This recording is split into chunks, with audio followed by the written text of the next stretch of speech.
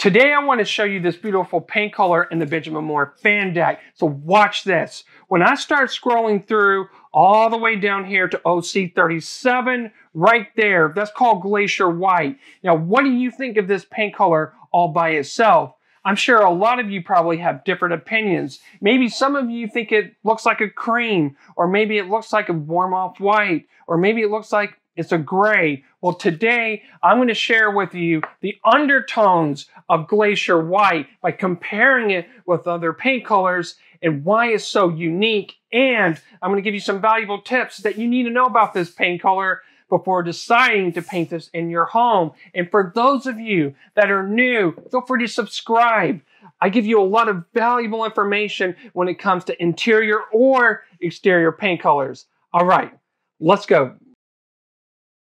The first thing I want you to know is never make a decision based on what you see in a fan deck. It doesn't matter if it's Benjamin Moore, Farrow & Ball, or Sherwin-Williams, and the list goes on.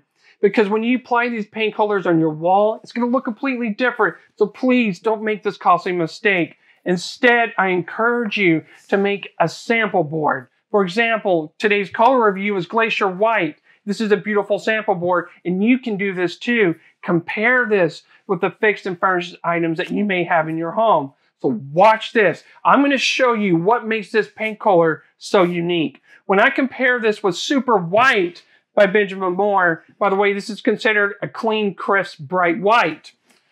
You're going to notice real quick that Super White, when it's compared with Benjamin Moore Glacier White, that it looks like almost like a light cream. Okay, but there's actually an undertone lurking right underneath Benjamin Moore Glacier White that I want you to know about. So watch this. When I compare this with Spanish White by Benjamin Moore, which is considered a cream, watch what happens.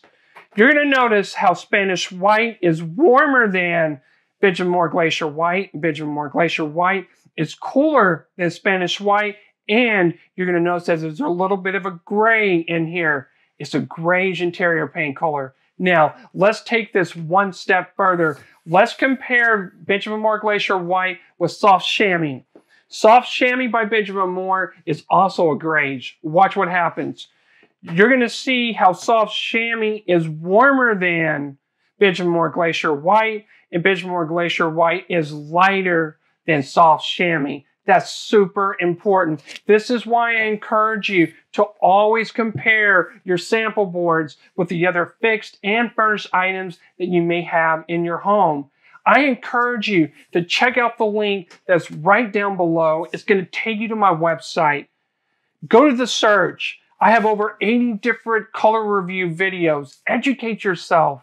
Or you can forget about all the different samples out there and get right to it. Feel free to check out any of my online packages. Read the reviews. See what people have to say. I would love to help you.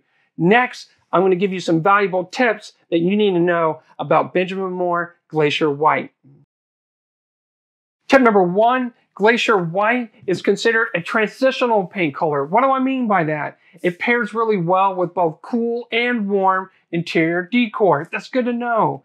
Tip number two, it's a chameleon. So be mindful because this paint color will change colors throughout the day, and especially if you have a north-facing room, it could look dingy. So this is why I always stress, make a sample board and pair this with both your fixed and furnished items that you may have in your home. I don't want you to make a costly mistake. Tip number three, it pairs really well with Chantilly Lace by Benjamin Moore. If you're looking for that clean, crisp trim color, it pairs fantastic with Benjamin Moore Glacier White.